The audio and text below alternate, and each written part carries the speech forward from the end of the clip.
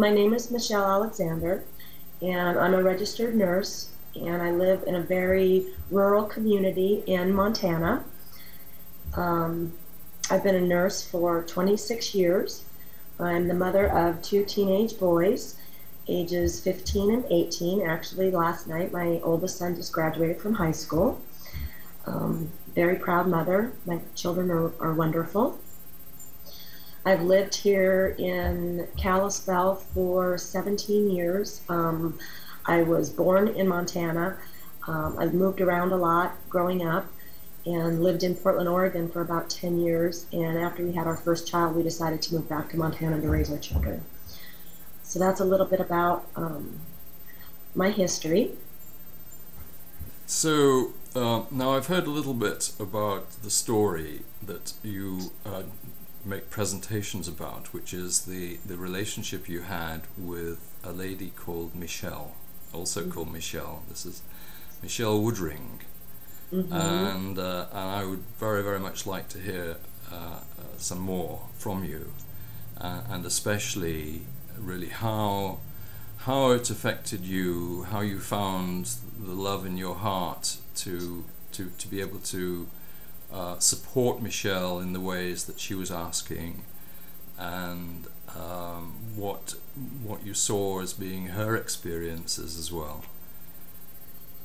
Okay, well, it was about 6 years ago. I was assigned a patient, and her name was Michelle.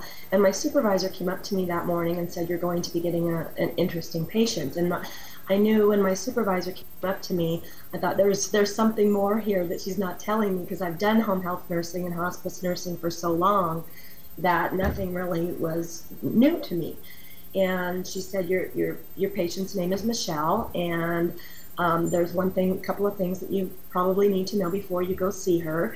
And she said the first one is that she's blind, completely blind. And I said, "Wow, that will be a first. I've never worked with a completely blind patient before." And I said, "That will be interesting." And she said, "There's one other thing that you need to know about her. Michelle is transgender." And I said, "Okay, that's all right." And I didn't at that particular time. I really had no idea what my supervisor was even talking about. And I didn't want to let her know that I did not know what that term meant. So I just proceeded on and gathered my information, and I looked at Michelle's last history and physical from a year prior when she was in the hospital, and the emergency room physician referenced her as a transvestite. And I said, oh, I thought to myself, "Oh, okay, I know what that is." My only reference point was my mother had taken me to a drag show in Portland, Oregon, some 20 years prior. I think I was 21 years old. And the reason that my mom took me there was to basically expand my horizons a little bit, considering that I was from a very rural place in Butte, Montana. And she wanted to show me that there was more diversity out in the world. So that was my reference point. And so I envisioned my patient Michelle having a lot of makeup on, these big evening gowns. So I thought, well, all right, this is gonna be interesting. So I called her, and she answered the phone, and I told her I was going to be over and admitting her to home health. She had a respiratory infection, and when she answered the phone, she was obviously kind of a high squeaky voice, and I thought to myself, well, the voice thing isn't working, sweetie. So I was judging her, and so when I went to her home, that was not the case at all. She was very ill, and for the first 3 weeks or so, it was like I felt like I was walking on eggshells. I wanted to ask her questions, but I did not want to make her feel uncomfortable, so I didn't. But the one thing that really bothered me about myself at that time is that I really was internally judging her, thinking, this is a lifestyle choice. And it really bothered me about myself because I really felt that I had mastered being non-judgmental, being a nurse for so long and coming across so many different people in my life. Um, so after about 3 weeks, she actually broke the ice and told me if I had if I had the courage to ask, she had the courage to answer. And so that just opened up a whole new. She was basically my teacher, and I was her student. And I started asking her a lot of questions about her life, and she started giving me books to read and videos to watch. And with each new video and each new book that I read, I would go back to her apartment and ask her more questions about being transgender and about being blind, and how, how it was for her growing up. Well, then one day she gave me her journal to read. And this journal she typed on a regular typewriter back in the 80s. And she gave that to me, and it was, I read it from the beginning to the end in one evening. And it was her journal over about a 2.5 year period of time where she was actually transitioning from Michael to Michelle. And that was here in Kalispell, Montana. And at that time, there was probably maybe 7,000 people here. And when I read that, that's what opened my heart to her. And I understood. I understood that I was the one that was being blind, and that being transgender had nothing to do with the look. It had nothing to do with a lifestyle choice. Her journal was filled with such emotional pain and such rejection that at that time I just knew she just needed a friend, and she needed somebody to reach out to her. So shortly after that, I actually went to a Catholic Crescile, and I'm not Catholic, and my dad asked me to go with my stepmother, and because she wouldn't go unless I did, and it was like a 4 day retreat. And I said, sure, I'll go. I'm sure that there's something that I can take from that will benefit me. So I went, and the whole theme of the event was love one another. And the entire time that I was there, I kept thinking about my friend Michelle, thinking, would these people that are talking about loving one another, would they accept and love Michelle just for who she is, the person that she is internally? And when I came home from that experience, the following day, I don't know if you call it an epiphany or what, but I knew at that moment, I had this aha moment that, wow, she was going to die.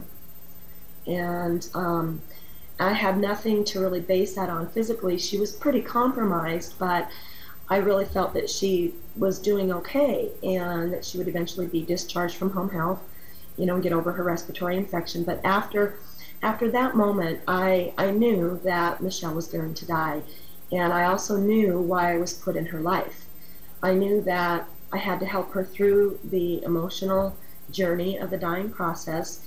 And I also knew that my role was to make sure that she knew that she was 100% unconditionally loved and accepted before she died.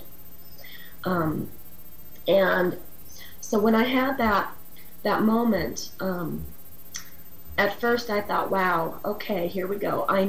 From my hospice background, I knew that when I would make a very deep soul-to-soul connection with another human being that was on their way out of this world, that it's extremely, can be very draining on me, and because I will give 100%.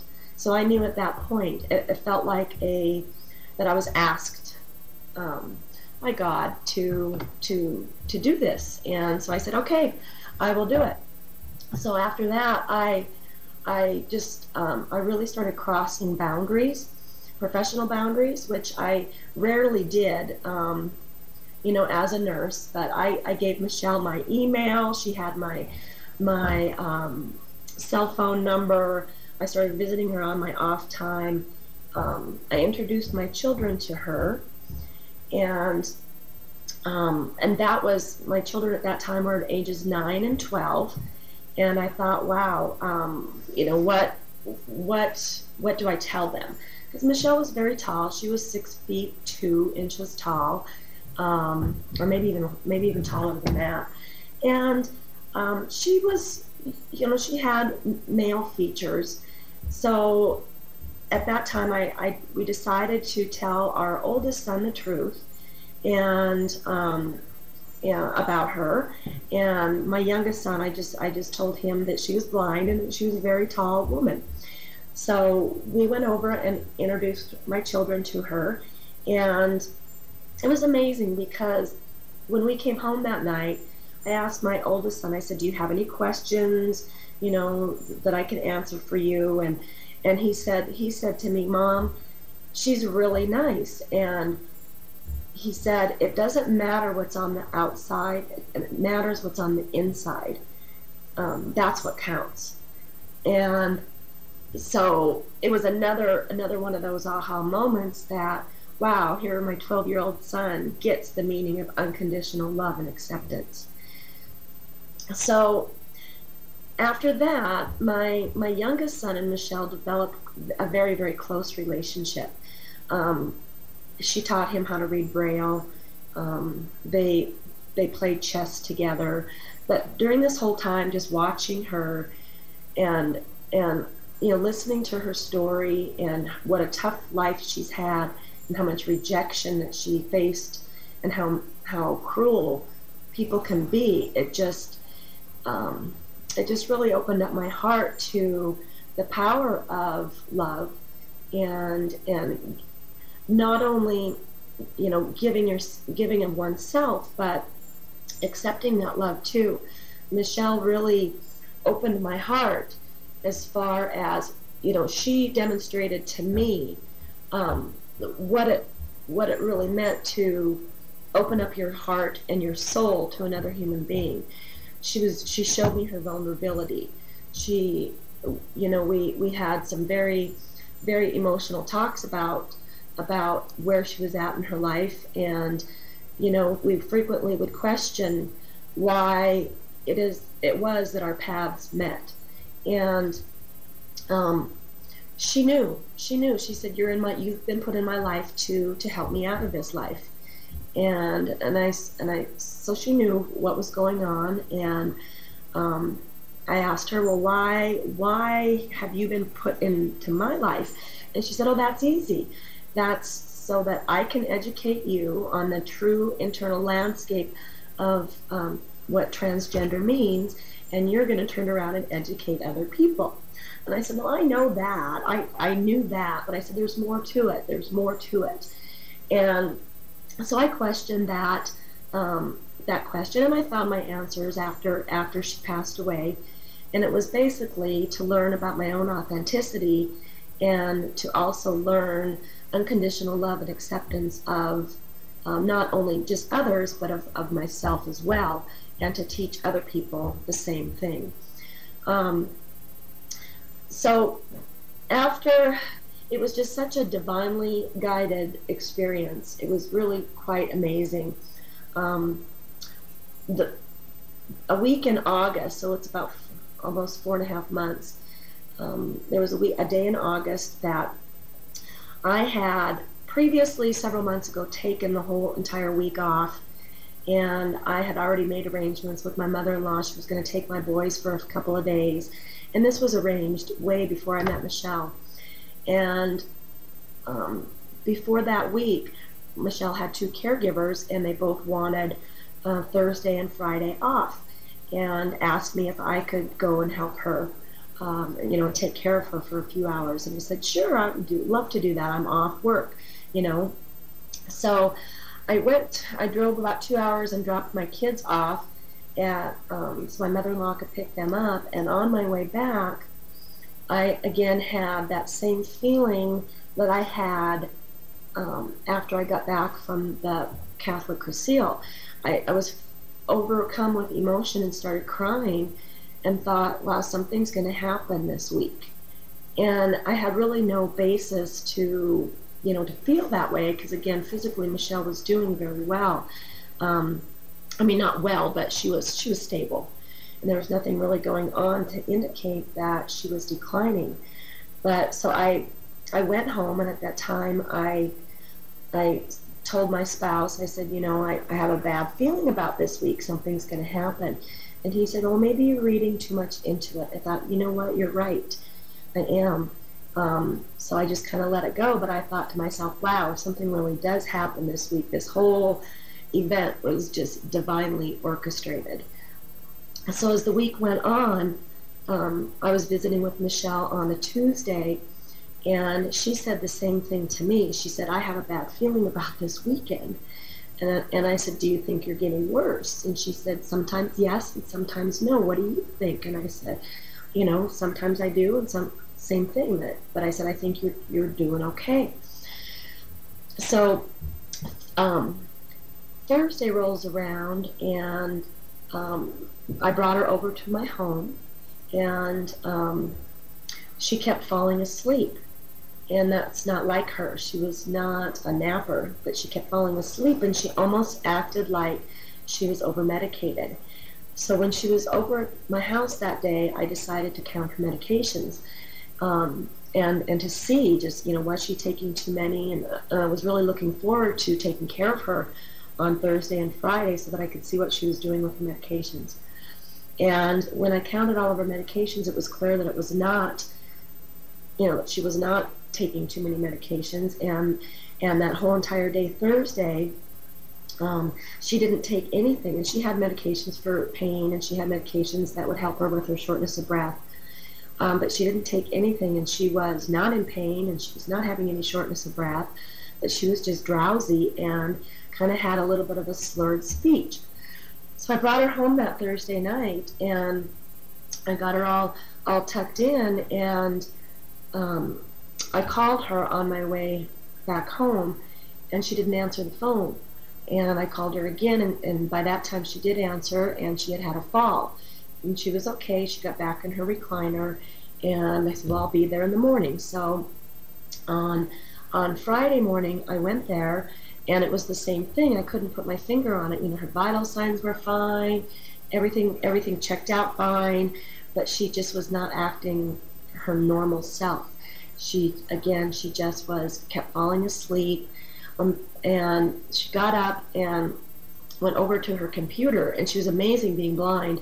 Her ability to work her computer was incredible, and she was responding to an email, and she kept saying, I don't know what's going on here, because she was and I went and looked at what she was doing. She was trying to type the message in the subject area of the email. So I told her what she was doing, what she needed to do. We needed to move her cursor down, and she basically just said, oh, I'll worry about it later. Well, that wasn't like her either, because that would have drove her nuts. Why can't I figure this computer out? So she went back into her recliner. Well, by that afternoon, I got really worried, and I thought, something's not right here. And I started crying, and she said, what's wrong? And I said, I don't know, something's not right.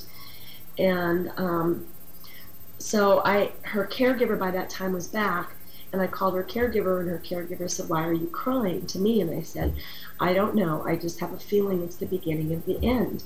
And can you come check on her tonight and make sure that she's okay and possibly spend the night? And her caregiver said, well, I can't spend the night, but I will make sure that she's okay and make sure that she has something to eat. So I went home, and I again started crying, and I just said, something's not right here. Something's not right. So my spouse at the time said, well, why are you questioning your intuition? And I said, you know what, you're right. I need to go back there, and I need to spend the night. So I went back, and spent the evening with her, and we always had this, we had this promise to one another that I would always be very open and honest with her as to how I felt that she was doing physically.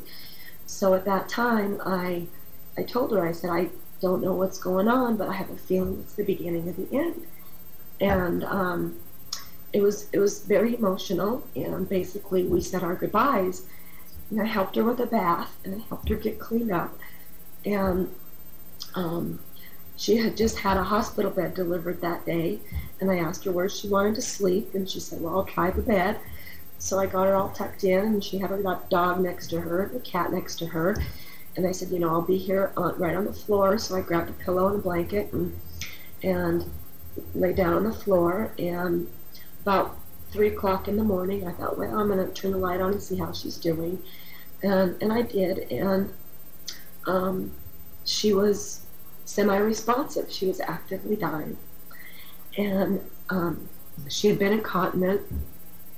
So at that time, my nursing instincts just clicked in, and I told her, I said, okay, sweetie, it's just little old me and big old you. I've got to get you cleaned up, and so I gave her a bed bath and talked to her and got her cleaned up, and then I just spent the last couple of hours talking to her and telling her to let go, that it was her time, that it was going to be okay, that she was loved, and basically she died in my arms. She died at 7 o'clock the next morning with me holding her.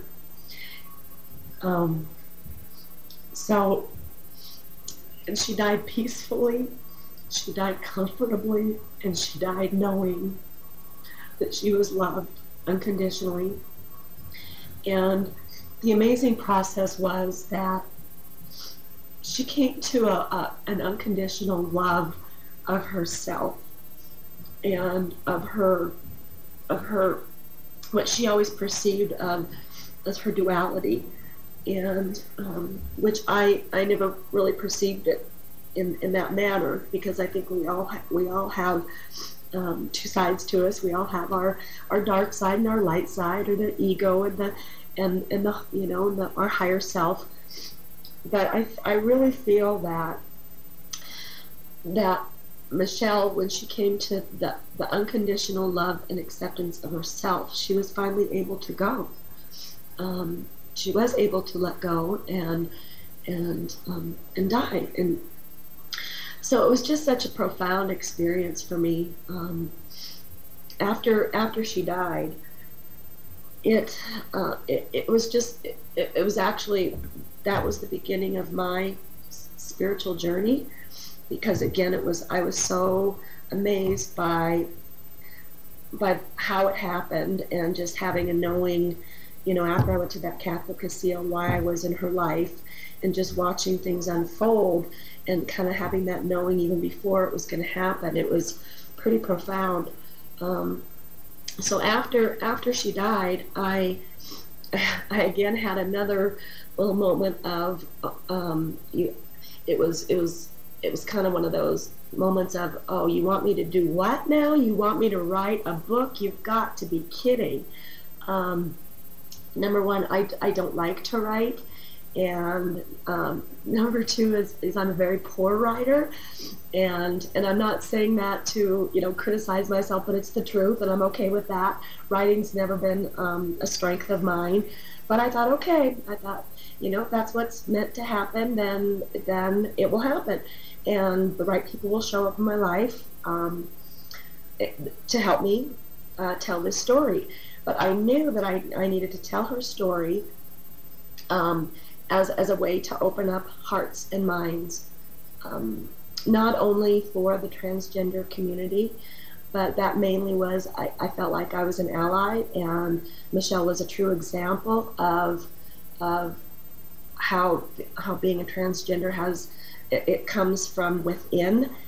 She was blind from the time she was 18 months old. She never had a visual construct of the physical differences between what a male looked like versus a female. She could never look at me and say, that's how I want to dress, that's how I want to act. It came from within, and her story is proof of that. So I knew that was, again, my role now is to open people's hearts and minds to this community. They are just human beings, no different than myself, and they go through so much heartache and so much ridicule and so much rejection that it just saddens my heart. Um, so my experience with Michelle is how I started learning about my own authenticity, um, and what truly mattered. And it's so basic. Michelle might have been a very complex human being. Other people might have looked at her as complex, but really she was very, very simple. She's no different than myself and anybody else. All she was looking for was to be accepted and to be loved. That's all. And through my experiences, after writing this book, and I'm going to back up a little bit. When I wrote the book, The Color of Sunlight, it took me about a year and a half to write down, well, about 2 years. It took me about 2 years, and I had to do everything by longhand, and then I would go back and type it in the computer and then redo it and redo it and redo it. Well, again, I had faith that I knew that this is what that this is what I was supposed to be doing, and that the right people would show up. Well, it just so happened that my co-writer, her name is Michelle also, she was just kind of plopped into my lap. And it was amazing how the whole thing unfolded. I was on a computer, and I was on a forum, and I was reading about her story and just said, geez, there's a lot of similarities between your story and my patient, Michelle. And she wrote back to me and said, what is a trans woman doing in Montana? Thinking, referring to me. And I said, no, go back and read a little bit about my journey with my patient. So she did, and she wrote back to me and said, oh my gosh, this is your destiny. You must write this story and, write about Michelle's life. And I wrote back to her and I said, oh, I already did. I'm already done with what I can do with my part of the story. I'm just looking for the right person to show up to help me finish it. And she wrote back to me and she said, perhaps am I the writer that you're looking for? And I said, yep, you're it. So she is the one that took my 180 pages, and I gave her the foundation, and she's the one who put the walls up and hung the pictures and took my story and made it into the book that it is. So that's a little bit about my journey. And again, it's Michelle, my patient, is the one who opened up my heart to the power of unconditional love, loving someone from who they are inside on a soul-to-soul basis. No expectations, no prerequisites, just loving from our higher self. And it's such a beautiful experience when we can both give that love and also to receive somebody else's unconditional love. It can be very powerful. So that's a little bit about my journey and what I learned from my blind transgender patient. I also during that time of writing about my experience with her, that is when I again started my own spiritual journey and started my own look into being authentic and what that means and the masks that we wear in order to be accepted.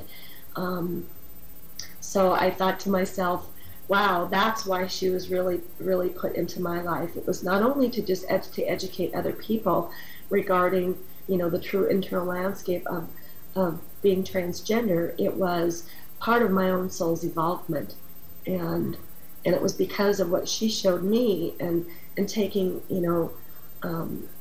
her showing me her vulnerability and her true person that she was, helped me to evolve as well. And that is the lesson that I needed to learn from my patient Michelle. Gosh, that's a really wonderful story. So you brought each other to unconditional love, really, and now you're bringing other people to unconditional love too. Yes, Yes, and the people that I've met along this journey have been amazing. I have met so many transgender people, um, and I tell you what, they are the most authentic people I've ever met in my life, because they have had to strip themselves, internally and externally, just to be who they are inside. Um, like so, I said I learned so many lessons from that community on what it true authenticity really means. And they're the most loving, giving, um, people I've ever met in my life, and true. They're so true. Um, so I still learn from that community every day. So I still feel that that's part of my, purpose here in this world, is to again open people's hearts and minds to, uh, the transgender community, that they are just people too, and they're no different. Being transgender is no different from, they're human beings that need love and compassion, and, um, just the power of love. We all need it. That's the basic survival need. And what are you doing now to help people to understand this? Are you going out giving talks, presentations? What are you doing?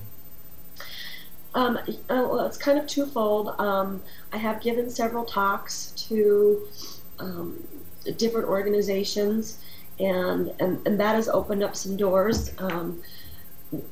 The one organization that asked me to come speak was, Unitarian Universalist Church in Billings, where you were at. They asked me to come and tell my story, and that was a wonderful experience, because, again, I thought, geez, if I can open just one heart and one mind, then I've done my job. So I've been doing a lot of speaking that way. And the other thing that I've done in the last couple of years, after Michelle died, is I got my certification as a life coach. And I think another part of my purpose, and it's still, everything's kind of evolving and unfolding as it's meant to be, but is to coach other people, including the transgender community, on, stepping into your greatness and learning again how that starts with unconditionally loving ourselves, all of ourselves, without judgment. And, so that's what I'm doing as well. So I'm not really sure where things are going to go from here, but I'm just letting things unfold the way that they're supposed to, and I try to keep growing and changing and evolving, my own self, so that I can help others to do the same. Beautiful. And I can imagine that when you're talking to people, you'll find that quite a lot of people are really profoundly affected by your story. Yes, yes. I think it does have a lot of power, and to just open some hearts and minds on the power of unconditional love, and reaching out and giving to another, and then also receiving that other person's love as well. And it's such a beautiful feeling when you can connect to another human being on a true soul to soul level.